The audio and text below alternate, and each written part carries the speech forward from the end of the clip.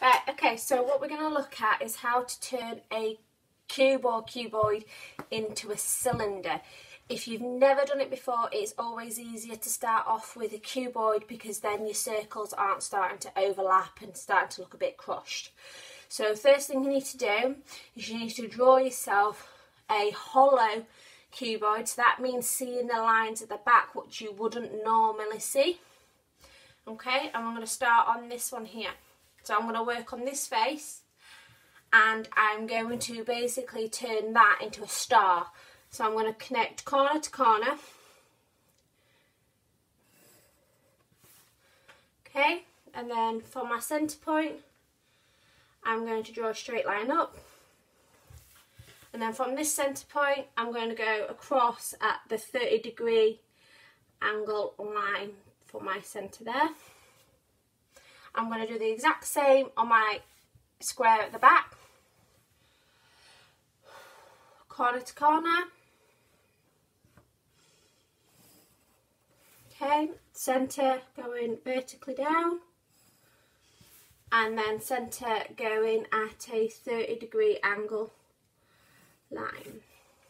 Right, so all these lines at the moment are construction lines, so they should be drawn as light as possible because you will need to rub them out. I've obviously drawn it a little bit darker so that you can see it on the video. Okay, so the next thing I'm going to do, working on this front face, that cross there, what I'm going to do is I'm going to put a little curve at the end of each line. That is basically to show where my circle is going to hit the points, okay, so where it's going to hit the edges. Okay, I'm going to do the same on the back.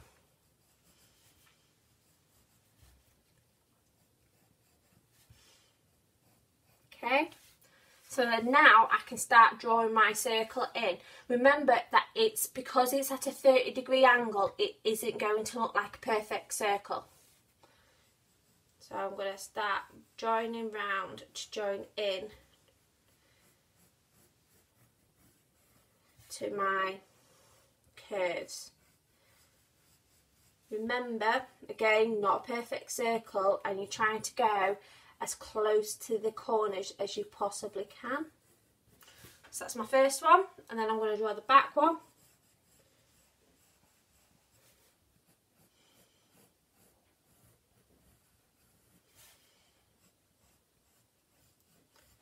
And see how it looks like more of a kind of squished oval circle. Okay, so there are my circles. I'm then going to get my ruler and I'm going to go from my highest point here, going across, I'm going to join it up, and then for my widest point, so not my lowest point because you wouldn't actually see it underneath there, you're going to go from your widest point here and your widest point there and join it up. These lines should be still staying at 30-degree angle. So now that is basically my cylinder. I just need to now fine line the lines up and then rub out the lines that I don't need. So I'm going to fine line my straight line at the back, right to the edge. I'm going to fine line the line at the front, right up. I'm going to draw this line in.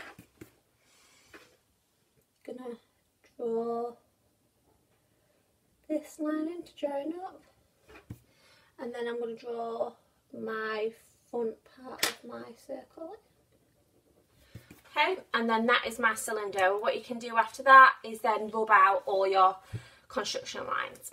Okay, so I'm going to do the same again on this one. Obviously this is a tall cylinder, so it's the same steps. Create your star,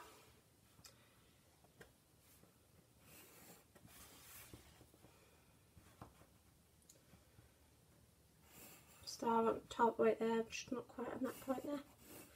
Star on the top and the bottom. So from my centre I'm going to go 30-degree angle that way, centre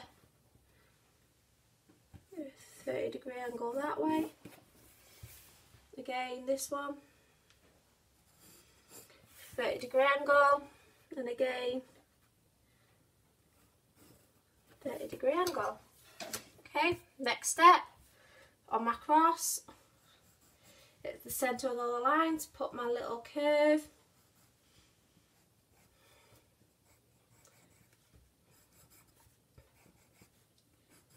Right, start joining them up as close to the corners as you can get.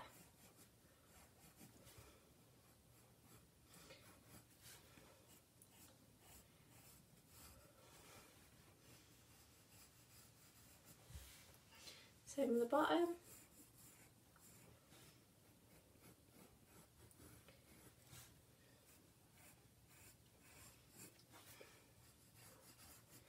Okay, then drawing up my widest points. Okay, now fine line it in, and there's my cylinder.